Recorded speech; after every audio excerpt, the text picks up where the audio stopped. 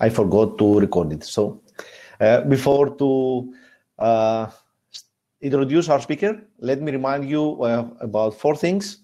First, the virtual tech talk is going to be recorded, as you can see, and we will upload it tomorrow on YouTube channel.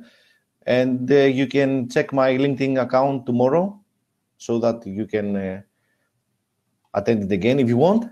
The second thing is the code of conduct, which is real simple actually. Behave good to each other, okay? Don't write things that are not appropriate.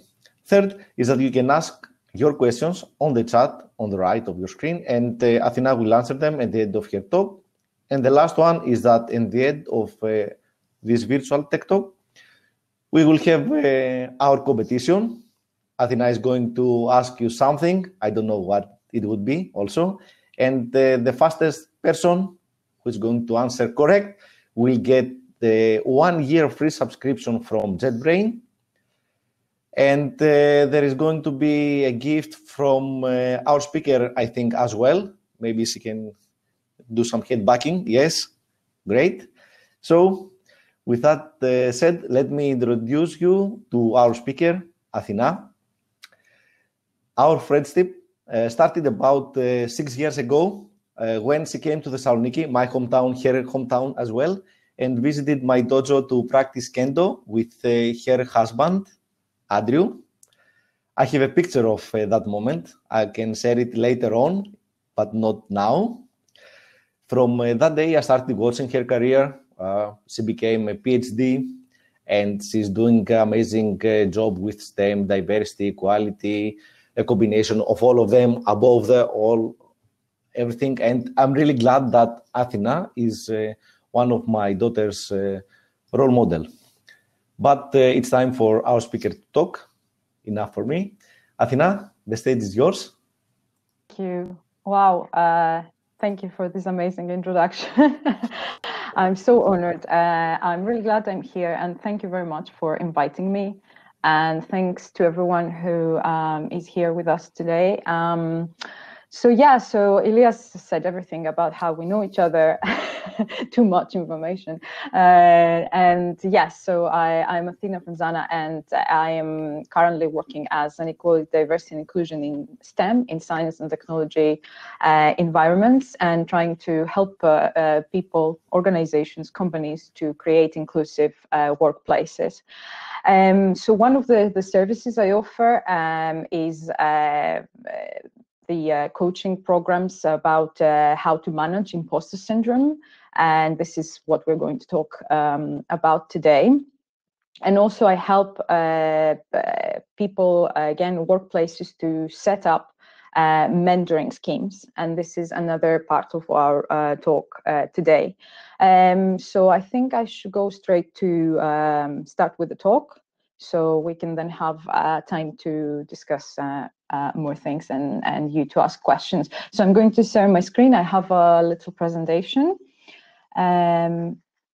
So let me see how this works. I have like 5 million windows open, but I'll find it. Just give me a second. Where are you? There you are. Okay, just let me know if that works. Great, we can see it. Perfect. Yes, it's okay. Just not from the start. Wrong slide. There we are. So imposter syndrome. I bet most of you know or heard of it. It's quite a big thing right now. But what I find from my experience and through my work is that most people just hear about like, oh, imposter syndrome is something that we all have. It's about confidence, lack of confidence, and all these things. But they still don't know exactly what it is and how we can deal with that and how much it affects our life and especially in our work life. So I am going to try here today to do an introduction to imposter syndrome and basically discuss a little bit about what exactly it is, how we can identify it in ourselves, the types of imposter syndrome, because there are various ways that you can feel an imposter, and every different type has their own way to deal with. So we'll see about that as well. A couple of recommendations on how you can manage your imposter feelings, and one of them obviously being to find a mentor. So let's go straight and discuss about what imposter syndrome is.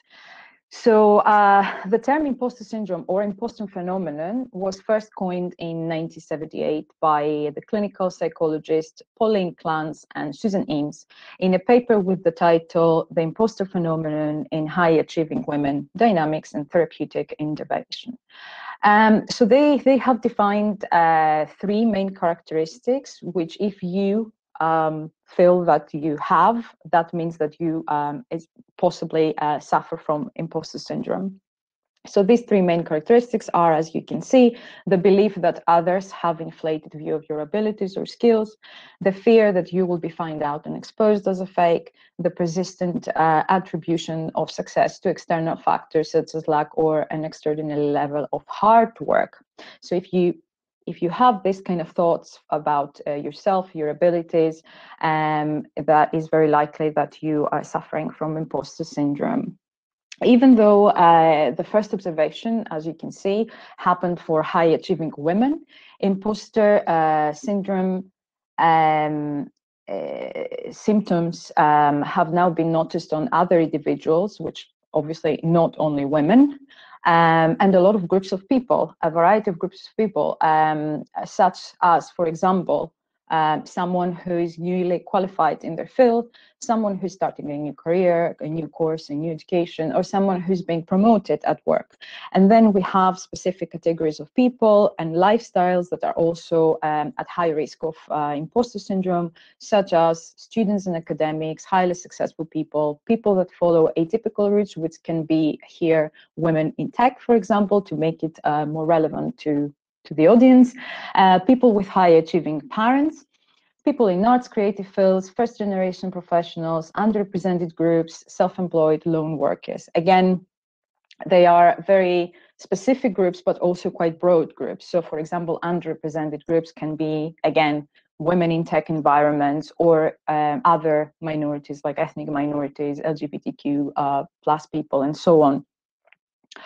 I don't know if you belong in any of this or you identify yourself in any of this. If you do, so again, it's very likely that you suffer from imposter syndrome. And as you understand, all these people at some point in their life, or more often, they feel that they have no idea what they're doing. So Clance and Eames also explained that there are three main stages of imposter syndrome, which also lead to a variety of behaviors that can be identified as symptoms of imposter syndrome. So the first stage is low expectancy of success. You don't expect yourself to be successful, to achieve things. Then the next stage is when you notice your success, but you feel that you don't worth it. And the third stage is when you attribute your success to lack and external factors. You can be at any stage. You can be at the first stage or the last stage, and you have gone through all of this. It doesn't matter that the imposter syndrome is still there. It just can develop, as you can see, if you don't do something to deal with it. So then the symptoms that you can see from the imposter syndrome are working exceptionally hard, hiding true opinions, fighting the spirit to impress, perfectionism, undermining achievements, discounting praise, sabotaging performance. These are all things that you might be doing because you feel the imposter feelings kicking in, because you think that you need to do a lot more to prove yourself, to make yourself worthy of the success and the achievements that you actually achieve by yourself. So if you identify yourself again with any of this, again, it's very likely you're suffering from imposter syndrome. So stay tuned, because we're going to see what we can do about it. One thing, of course, we need to mention here and make clear is that imposter syndrome, or imposter phenomenon, which sometimes is better to call it, is not a mental illness. So because the syndrome might bring in mind something related to a medical case or something like that. So we have to make clear that imposter syndrome is not classified as mental illness or condition by the Diagnostic Statistical Manual of Mental Disorders.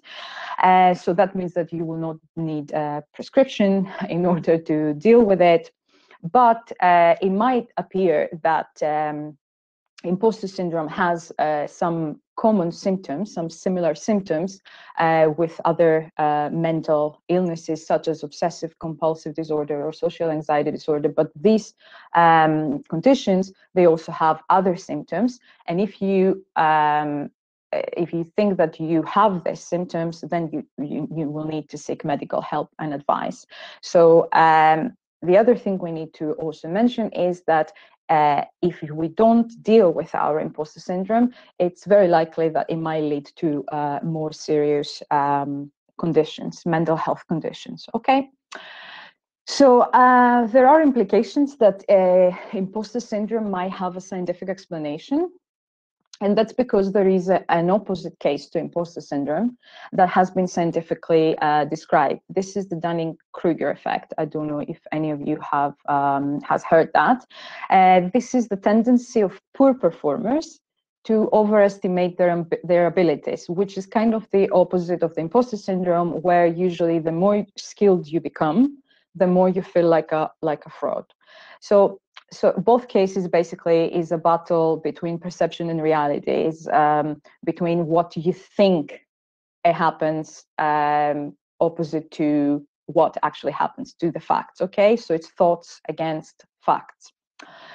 Another thing to clarify, as I said at the start, imposter syndrome has a lot of types.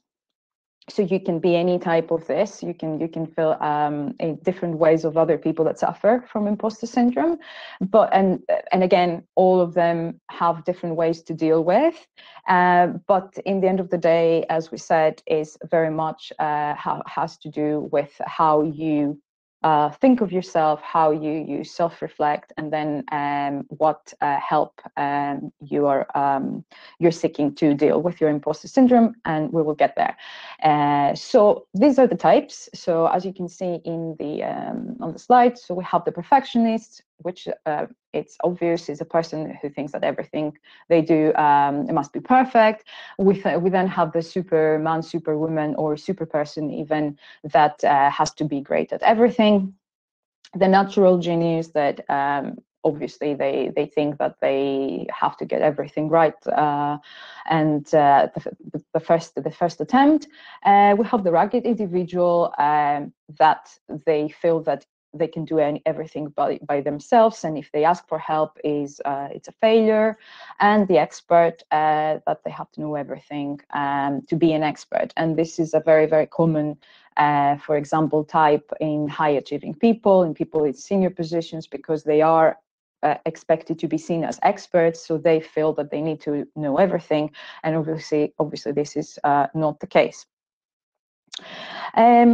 So if you again you can identify again yourself in one of those types, of course there are tools and ways that you can find exactly which type of imposter you are. Obviously we can't do everything now in this short time, but I can help you with that if you want later. And of course, imposter syndrome symptoms and all these feelings and all this kind of thoughts, they lead to some potential consequences. So what are the problems that imposter syndrome can create in our life and our work? So imposter syndrome can minimize interactions with others in fear of being discovered as fraud or as not good enough, and leads to isolation. Also, the fear of taking up new tasks can kick in, and you can create unrealistic targets and standards, and that can also lead to missing out opportunities. Because of imposter syndrome, you can avoid, you usually avoid social moments and events, which again leads to isolation, lack of emotional intelligence. You feel unworthy or not good enough. So you're stuck at the same tasks and the same position and so on. Okay. Also, you might feel too anxious about these feelings and about work and about thinking that you're not doing very well at work, and this can also lead to poor family relationships, that you kind of like compare yourself to other members of the family, and in order to avoid having to do that and having to admit that you're not good enough and so on, that can also lead to isolation. And of course, as we said, if we don't do anything to deal with all these feelings and consequences can lead to fatigue and depression and even more serious mental health issues. So if you, so far, I don't want, I felt like put too much information in front of you and maybe a little bit of heavy stuff. So I don't want to disappoint you or make you feel that imposter syndrome is terrible. And if you suffer from it, you can't do anything, and it's a very serious thing. If you suffer from imposter syndrome, you are not alone. Because research shows that more than 70% of people, both men and women, at some point in their careers, in their life, they feel like an imposter. And also research and professionals have proved that there are ways that you can move beyond your imposter and become the best version of yourself. So the journey to beat imposter syndrome starts with identifying your imposter feelings, acknowledging that you do suffer. So I hope that what we said so far helped you think if you actually suffer from imposter syndrome or not. And then you have to start self-reflecting and thinking the underlying reasons. Why would you have these feelings? And are there certain people that create these feelings to you? Are there certain occasions that create these feelings to you? The next step then is to obviously take the brave step and decide that you want to change, decide that you want to battle imposter syndrome. And then you work on a plan on focusing on positive behaviors and facts, as we said, and where you show yourself some compassion and some credit for what you have achieved. It's really important to focus on facts because, as we said, imposter syndrome is a battle between what actually happens and what you think it happens. So having a strong self-awareness of your personal successes is the first step to overcoming imposter syndrome. Equally important is to focus on your strengths and be clear on your strengths, because people who suffer from imposter syndrome tend to overlook their strengths and focus on their weaknesses. And the trick here is to use your strength, to manage to use your strengths and achievements to counter your weaknesses and your imposter feelings. So one way to do that is by writing down your strengths and weaknesses and reflect on them. How can you use what you're good at to counter the things that you think you're not good at? I know it sounds a little bit complicated, but if you actually write down your strengths and your weaknesses and reflect on them, you can find ways and combinations to work on them, work with them. The other thing you can do, and that was a very, very good advice from a professor at the University of Edinburgh, where I studied. I did my PhD. She told me that when she gets these feelings, when she starts feeling like an imposter, she grabs that folder where she has written all the nice things that she has done or she has been told, and that instantly gives her a boost on her confidence. So this is another thing you can do, and it's one of the exercises I recommend to the people I usually coach for imposter syndrome. You write down your achievements and you again reflect on them, and you go back to them every time you feel that your confidence is going down. So it's really important to acknowledge and embrace your capabilities and focus on facts. This is a vital step in the process of overcoming imposter syndrome. So these are all steps at the right direction, and they're very good, and they're very useful, very effective, and I know that from personal experience, and people that I coach, they find this all very useful. But the most effective thing that happens to them is the fact that they can talk to me about it. That my position as a coach and as a mentor to them. So it has been proved that the most effective ways for someone to be clear on their goals, their achievements, and boost their confidence in personal development is talking to someone. Especially talking to someone who is usually more experienced, most likely from a similar or related background. I can almost guarantee that this can help you reduce your fears, gain new perspective on who you are and where you're going in life and in your work and your career, how to deal with difficulties and achieve your goals. So even if you're just sharing these feelings with someone, I mean, if someone has done this, I bet you understand what I'm talking about. So even just sharing your feelings, articulating them for the other person to understand them, it helps. It helps you to self-reflect and evaluate these feelings. And this is what a mentor can do for you.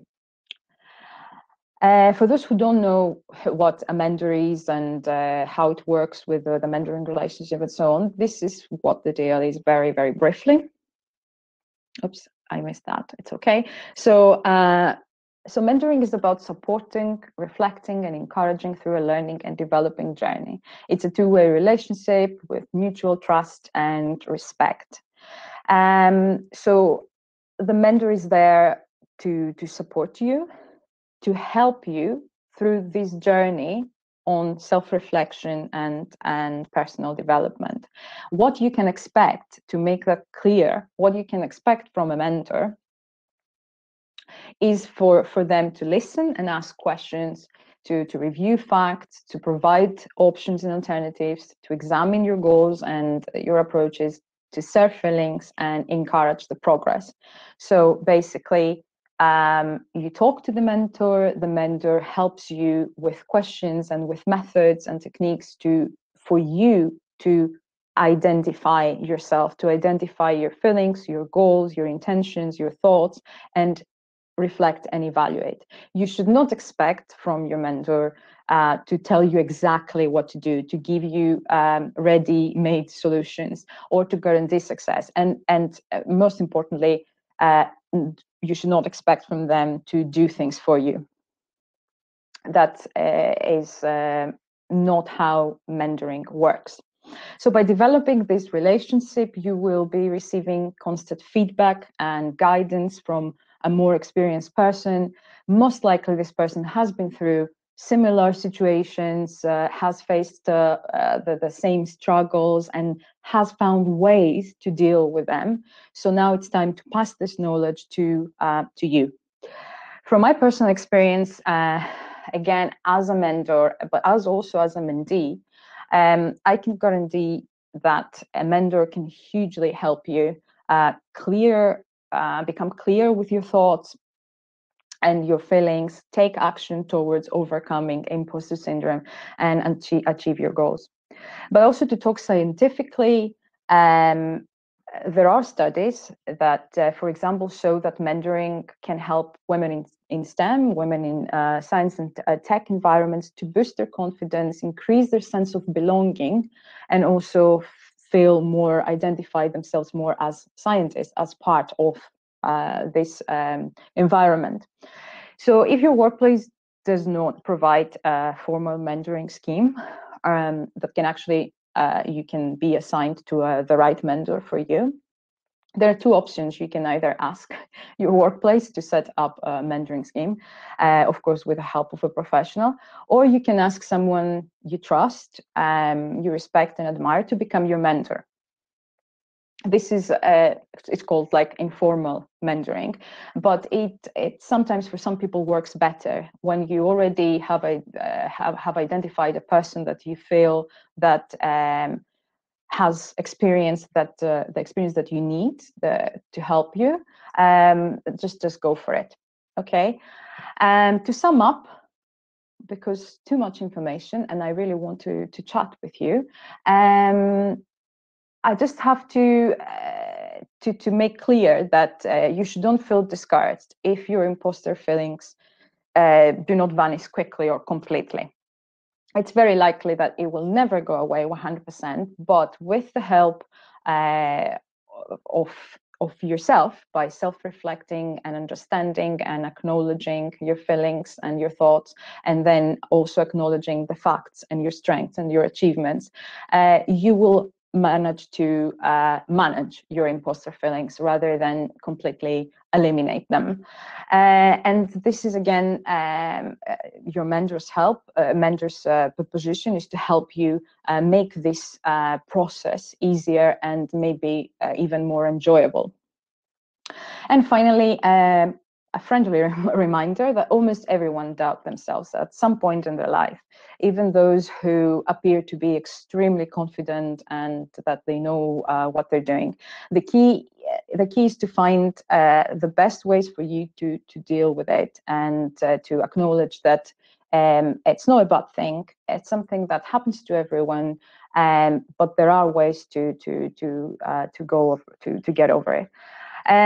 So I believe that this is a good introduction of the topic and a couple of little tips of how you can identify your imposter syndrome and how you can deal with that.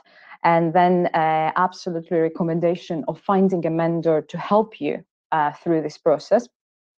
But if you feel that you need more support or you have specific questions, which of course you can ask here, but if you think that you have a very, very specific imposter syndrome related issue that you need specialized help with, I am happy to help. You can just go to my website, to the services area, and you can find my coaching programs, which are one-to-one personalized sessions tailored to your needs. And also, if you want your workplace to set up a mentoring scheme, also I can help with that. I think that's my little presentation. I'm just going to stop sharing now. I hope it wasn't too much. Okay. Yes. Actually, we have a lot of questions, so I'm glad that you finished. Yes, I don't want to. I want to talk to people. I don't want to talk to my screen. Okay. To my slides. Okay. Good. So, what are the questions? Let's start. First one is from Maria Bloom. How do we know if we are good versus if we just think we are good? So how can we distinguish if we have the imposter syndrome or we have the Dunning-Kruger effect? Right. Okay. So as we said, that is a tricky question. So as we said, the imposter syndrome, to make it clear, is when you achieve things, but you think that you don't deserve it, or that when you are good at something, but you think that you are not as good, and you always want to do more, and you always feel like you are faking it and so on. The Dunning-Kruger is the opposite, is when people who don't achieve very much in their life, or they are not very good at they're doing, they have the kind of like fake confidence that they actually are better than they actually are, if that makes sense.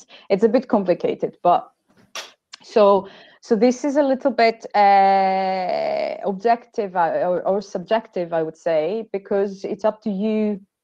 You know where you stand in your workplace, in your career. So if you think that you have reached a place that you have achieved enough, or that you have been praised for your work, but you think that you're not as good as people say, so then you suffer from imposter syndrome.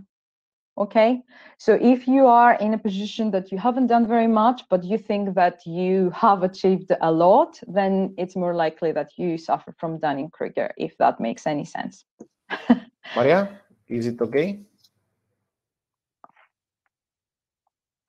I just want to add here that there are actual tests and tools that you can identify if you actually suffer from imposter syndrome and maybe Dunning-Kruger as well.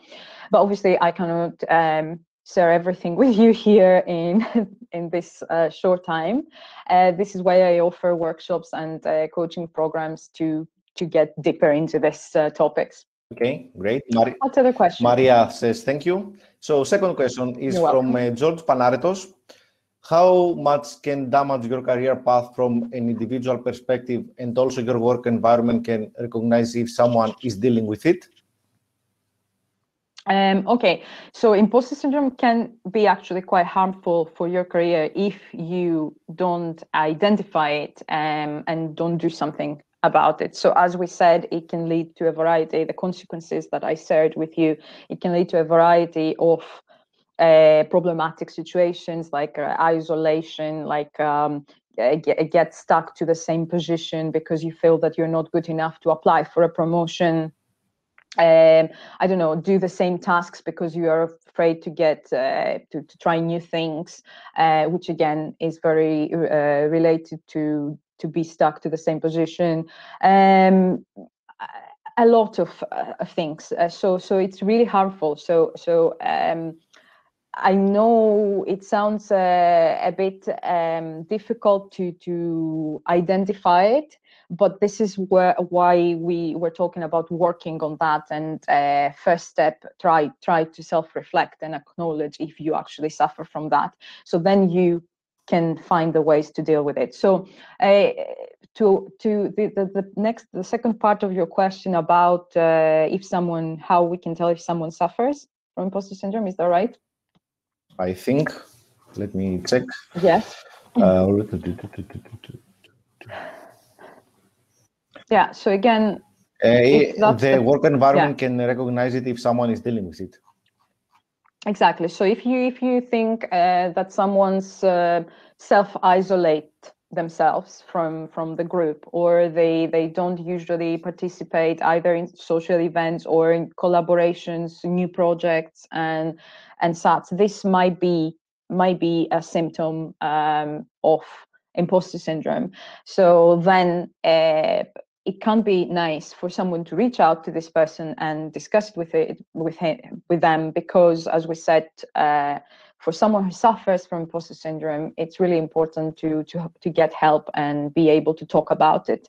Of course, I suppose that your workplace might have people like HR people or people that deal with equality, diversity, inclusion and things, and you can even talk to them, and then they will take it from there.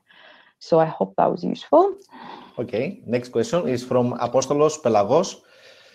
Have second thoughts if you think you are one of the best at something. You might want to think again. For me, you need to treat everything with modesty and respect.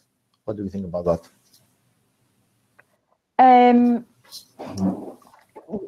Where is this? Can I see it? You have somewhere? to scroll up. There it is. I found Great. it. If you think you are one of the best at something, you might want to think again. For me, you do everything. Yes. So that is that. Do you mean that this that someone who thinks that they're best of someone on something, they should not be happy for their achievement. Is that what you mean? I'm sorry, I'm not sure what your point is here. If you want to explain it, we can move to the next question. And if Apostolos wants to give us more explanation. Apostolos, we are waiting for your question. Please rephrase it. Next question is from Andreas Lefkatis. Are there any stats indicating increased symptoms in IT-related jobs?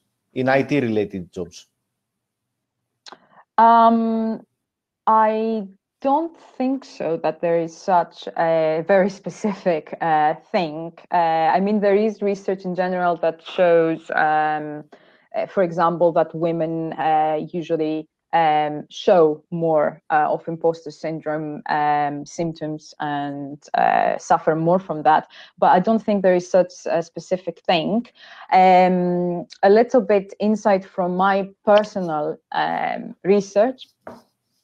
I can tell, again, because my research was very focused in computing, programming and advanced computing, and I was looking into women's experiences.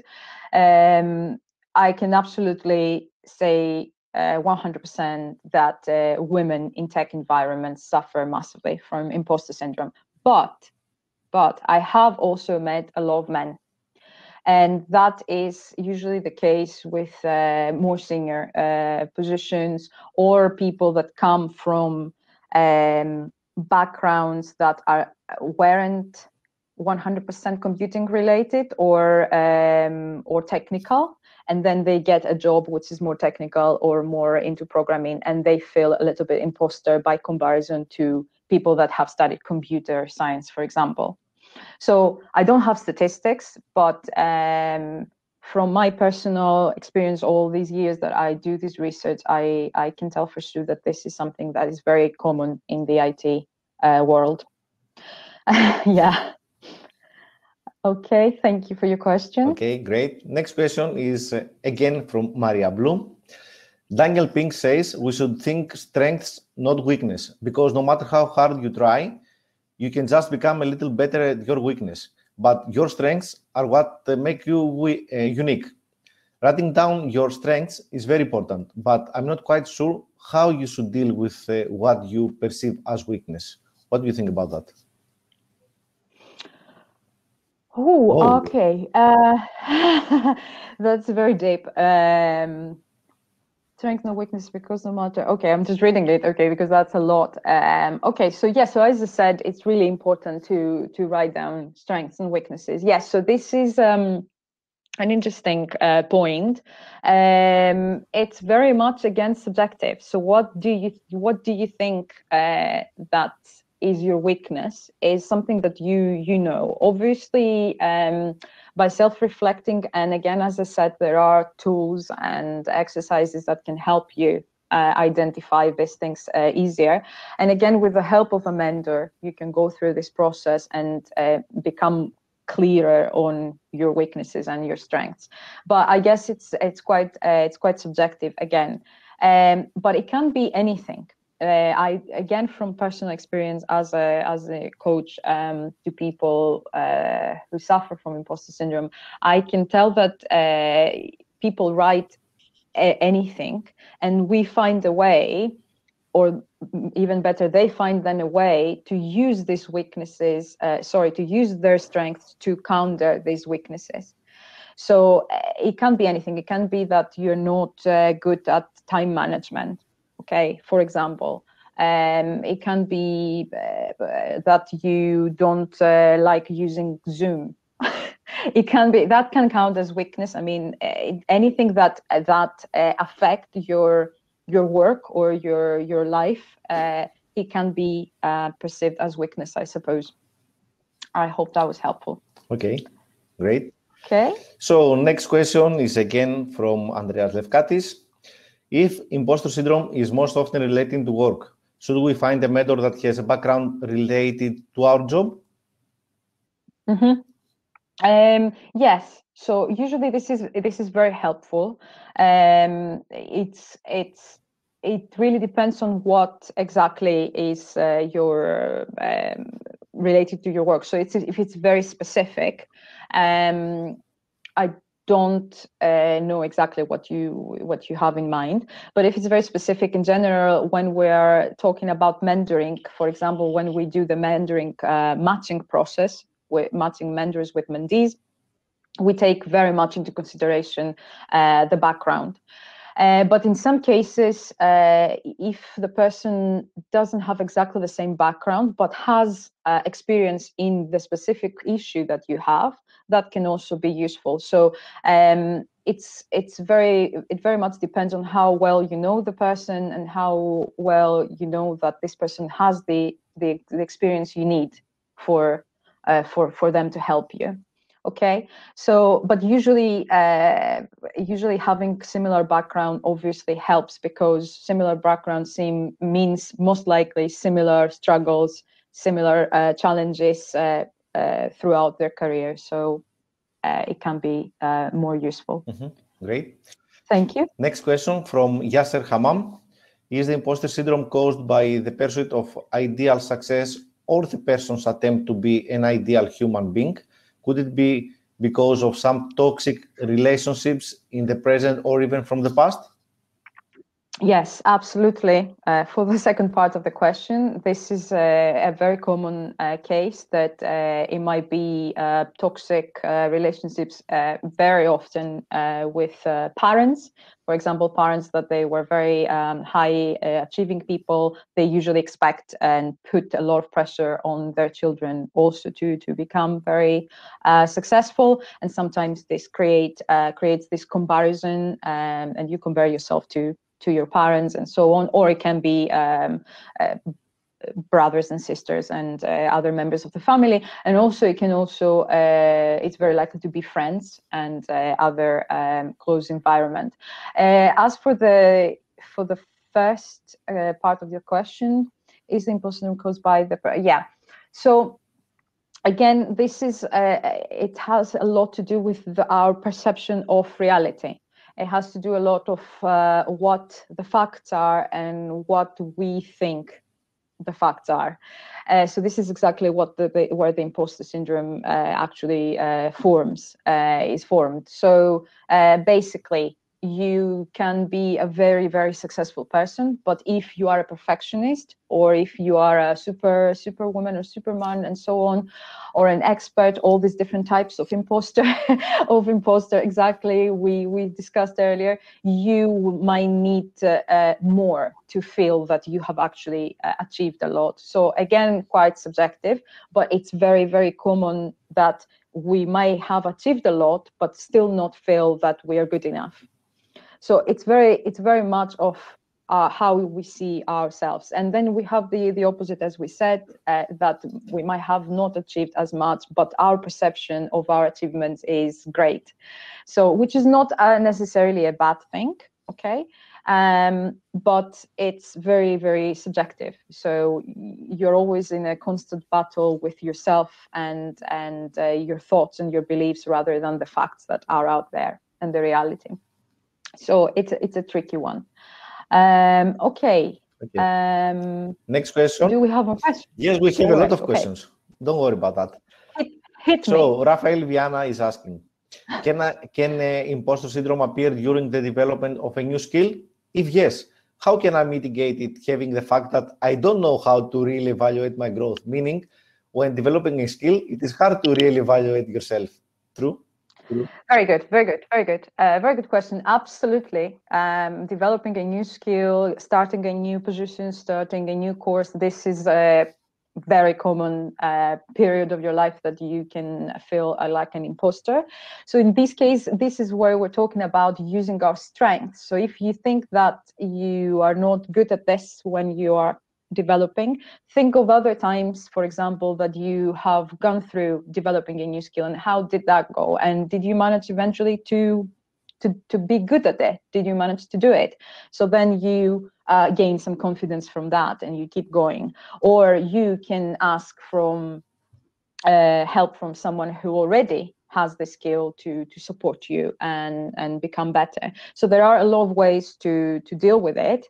But if exactly, it's very good that you have already identified the imposter feeling there, that, you know, maybe I am not doing it well, but of course I'm not doing it well because I just started developing it. So this is the self-reflection process, and how can I deal with that? Okay, so this is very good. You're in a very good position right now. So this is how we self-reflect, and then we try to find to go back to our achievements, to our strengths, to what we are good at, and use all this, and maybe good relationships and good networking, good network to help to get help from to deal with this. So that's a very good question and a very good example. Okay. So thank you. Next question from Amar Al-Khuli. Why is it so hard for so many of us to shake the feeling that we are an imposter? Why is it so hard for so many of us to shake the feeling that we are an imposter? So what do you mean? That it's hard to admit it? To admit it to yourself or to other people? Can you explain to us, so, Amar? Can you please rephrase it and write it again? So we continue scrolling down from Katarina Ferreira. What's the best way to find a mentor? Should we try to find the most relatable person in terms of life story, or any mentoring will help us? Okay, so the best way is if you to try and find out if your workplace offers a mentoring scheme, because sometimes they do, but people don't know about it. That's quite common, at least here in the UK. So that's one. Then if there is a mentoring scheme, then there is someone who manages that, and they can help you they will find a mentor for you. And usually they ask you some questions, and from that they find the right person, hopefully, for you. Now, if this doesn't exist, as I said in my presentation, you can find yourself a mentor. So that would be in an informal capacity. That would be someone that you know and trust, and you feel that for the specific problem that you have at that moment, or for this confidence, or for these imposter feelings that you have, this person has the experience to help you. And that could be in terms of life story, or it could be if it's work related, someone who is a senior, more experienced, or even not as much more experienced, but someone that you feel that you can trust to discuss about these feelings. This is how usually the informal mentoring works. Just to clarify that it might not work immediately, that mentoring relationships take a long time to develop, and to gain this absolute trust from both sides to actually help you then go through the challenges. So give it a go. I absolutely recommend to give it a go. If you know someone that you think that they can help you, just go for it. Also, just to add that you might have more than one mentors. You know, you don't have to have only one mentor. So you can find a mentor that you think that their life experience can help you, but also you can find someone who's more experienced in your work, so they can help you otherwise. So that's absolutely fine. Okay. So I hope that helps. Next question is from Sofia Regana. Does the environment in which we work play a crucial role in people developing such a syndrome? If so, how can... Let me see it again. Okay.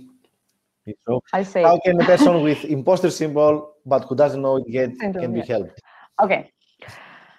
Right. Okay. So yes, absolutely, the environment plays a role, and we already mentioned examples, and again, relevant to you and to me, with women in tech, for example. It's male-dominated environments is very common for women to create to develop this imposter feelings. So someone who has the imposter syndrome but doesn't know it yet, obviously, the first step, as we discussed earlier, is to identify that you have the imposter syndrome, that you suffer from imposter syndrome, and then the next step to identify why. Try to reflect the underlying reasons, which might be the environment that you work, very likely, and then.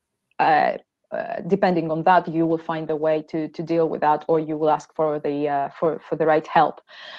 So obviously, a person who doesn't know that has imposter syndrome cannot be helped, and that's why we are discussing about trying to find, identify if you have it or not. So this is why we talked about it here, and I presented various types of imposters, and if you feel like that, if you identify yourself in these situations, it's very likely that you suffer from imposter syndrome. So that's why I think these kind of workshops and talks are very good to happen at workplaces, because imposter syndrome is a very common condition to a lot of people at workplaces. So yeah, so I think that covered this question. Okay. Yeah, if there are more yes, questions. we have two from Golfo. So first question from Golfo: can becoming a mentor help with imposter syndrome? Probably she's asking if someone is has the imposter syndrome, can become a mentor.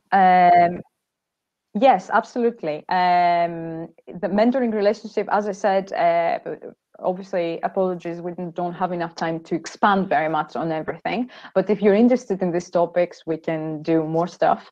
So, and obviously, you can reach out to me and we can have more discussions and sessions if you want. But absolutely, a mentor can be also helped through the mentoring relationship, because it's a two-way relationship, and helping another person also helps you to self-reflect, and the way you are trying to make the other person understand their own feelings maybe help you to think about your own situation, and by giving feedback to someone also you can give feedback to yourself. So absolutely, 100%, a mentor can also be helped with their imposter syndrome.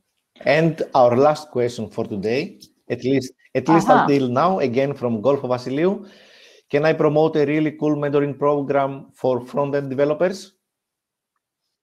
Yes, absolutely. So fast. I will not object that.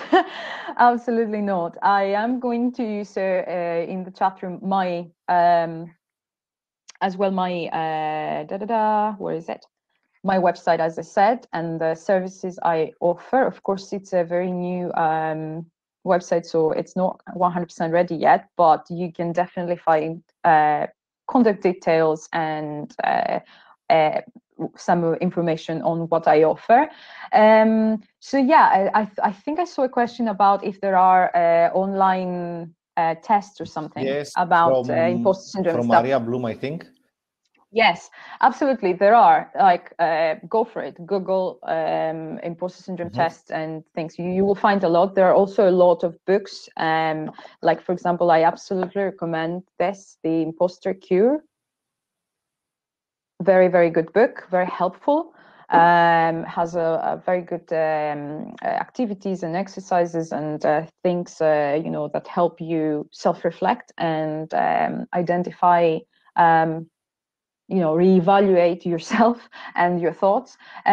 So yeah, so could we share our LinkedIn? Yes, go for it. Okay, is that okay? Yes, why not? Why not? Yes, let's connect. Let's connect. We have one more question for you. Yes, more questions are coming from Keith Jill. Is it common to feel imposter syndrome when one holds a career position that usually is filled someone with post-grad degrees when I did not even finish my bachelor's? Is it common to yes, of course. One holds a career position usually is filled someone with postgrad. Yes. Yes, this is a very common case. Yes, so this is a common. It's very similar to what I was saying, that people that get a position that they don't have the background that usually is required, and so on. So it's very common, and is kind of like understandable to have these feelings. But the fact that you actually got this position, this itself proves that you are the right person for this position. So this is the best way to battle that imposter feeling in this case. Okay, so yeah, it's very common, and unfortunately, but again, as I said, by identifying your achievements, acknowledging your strengths, this is the best way to battle such very specific imposter feelings. Okay, so thank you very much, everyone, for your questions. Very, very interesting. I hope that was useful. It was very introductory, I believe, but I think it was the first stage for you to start kind of like questioning yourself about imposter syndrome. So yeah, Elias. It's time for the question to share the 1 year free subscription from JetBrains. And the question is... Yes, so the question is, I thought a lot about it. So I don't know how big Star Wars fans you are. Just type yes or no in the chat room. Yes for Star Wars. Yes. Woo. Mandalorian. Yes, yes. yes, question, please. Because they are searching on the internet now. Okay, so the question is, what is the name of the material that Mandalorian's armor is made of? Go for Beskar. Yes. Yeah, George Panartos. Yay! Very good, very good. So George Panartos is the fastest and wins what? 1 year free subscription from JetBrains. Very good. Congratulations, George. George, you have to ping me on LinkedIn so that I can send you the voucher. And now, from our speaker. From me, I offer to anyone who actually not anyone, to the first 5 people that are going to register on my newsletter on my website. I will offer a free coaching session on imposter syndrome. So if you go to my, I'll share that with you. Scroll up to her website and find the newsletter. I'm sending that to you. So here, so if you scroll down to that, there is a place where you can register for the newsletter. I don't send very many newsletters, so don't worry that you're going to be bombarded with things that you're not interested, or hopefully you are. So the first 5 people that are going to, oh yeah, I got a new yes. already. Thank you. So I am going to offer a free session on imposter syndrome, and then we will take it from there. So thank you very much, everyone that attended this session. Thank you, Elias, for inviting me, and I'll pass the last bit to you, Master. Oh, what's that? Oh my goodness. Yes. Oh, good old times. Yes, good old times when we were young and beautiful. That's true. That's true. So this is yes. from that days. And absolutely amazing. Please join us on our community and follow us on the social media. Our next event will be the first days of March from a friend. He will tell us about his journey on technical interviews for Google, how they found him, how he reached the 3rd interview, all his trip until London. And please come on this event to hear his trip and learn how to prepare yourself if you are chasing your dream with companies as big as Google or Amazon or I don't know, all the others on the IT world. So thank you everyone for coming today here. It was a pleasure to have Athina, of course, my friend, and all of you who stayed for 1 hour and 5 minutes with us Thank you very much for everything. So that's it from me. Athina, I don't know if you want to say something. It was absolutely amazing. Amazing questions, amazing audience. Thank you very much for inviting me, Elias. And it was very, very nice. And yeah, and I hope to see you again soon. Great. Right. Have a nice evening. Have a good Bye. night. Bye-bye.